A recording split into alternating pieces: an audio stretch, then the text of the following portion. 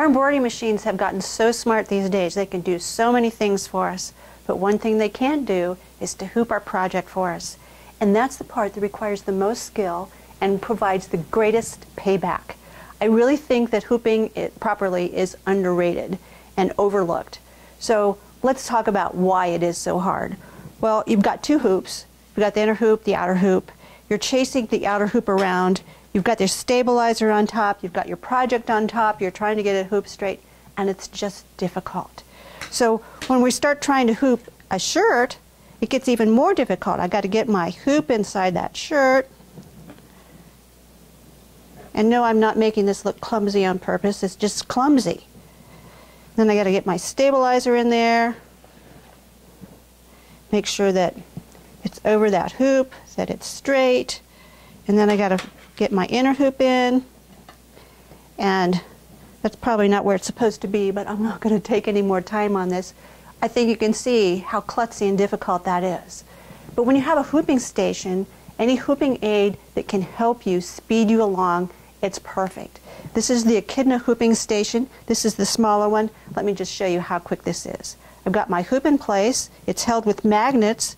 Then I'm just going to take my little fancy pants and I'm going to put some stabilizer in place. This is tearaway. Just going to use a couple more magnets to hold it in place. Then I'll slide the little pants over. Make sure I've got it positioned there, and then I'll push my inner hoop in, and that's how easy it is. I'm ready to just take it off, take it to my machine, and embroider. Doesn't get much simpler than that. So this is the smaller one of the hooping station. I've used hooping stations for a couple of decades now, and I've used all kinds. My first one was over $700, and all it did was hoop adult-sized shirts. And worse than that, it only worked with one machine. This one, because it uses magnets, you can work with any hoop, anywhere on the board. You're not limited to little peg holes. You don't have to be screwing little things in. The magnets just snap in place. It's so easy. So they are dual-sided. Let me flip this one over so you can see. They're quite heavy. You can see they don't even slide on my table. They kind of stick, actually. If I turn this one over, you can see that I have a nice sleeve board here for doing smaller items, cuffs, collars, that sort of thing. Really, really nice.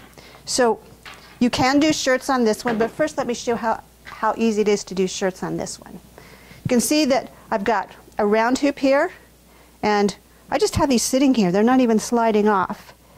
It's also great for working with your large hoops because we have some marks here, some grooves to help you line up your hoop and work with the really large pieces. Now, you don't even have to be using shirts. You might be working on, I don't know, a blanket or something, or towels, and it helps you get those things straight and it keeps your hoop aligned. So let's now move to our smaller hoop, and I got to get it out of my shirt.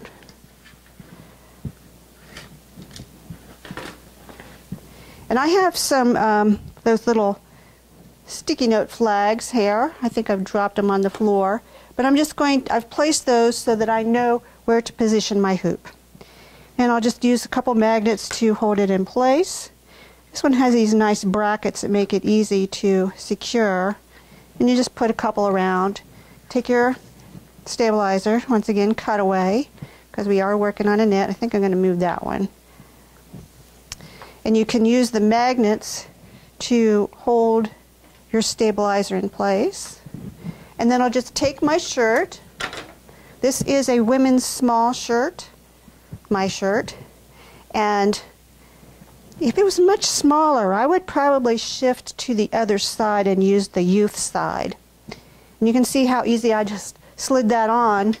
And because I've already aligned this, I can just press my inner hoop in and I'm ready to go. And that's really how easy it is to use.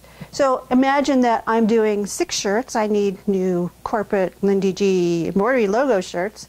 All I have to do is, when I get done with this shirt, I come and I rehoop and I just put it in position because I already have it marked, and it's so much more efficient and accurate. Now, can you hoop shirts over here? Absolutely. So let's take this hoop off. we'll move it over here. And use the magnets to hold it in place. And you can still hoop. I'm just going to slide it on without the stabilizer so you can see what we're doing here. And I would probably mark it.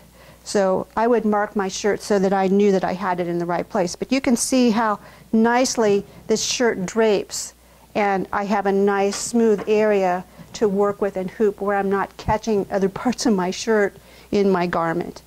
I think you can see how easy this is to use and how much more efficient you're going to be using a hooping station. The Echidna hooping station is new, it's easy to use and extra sturdy, double-sided, easy to clean, and I think you'll find that once you start using it, you'll wonder how you ever got along without it. So check our other videos to see how to assemble it and how to hoop other things. Thanks for watching.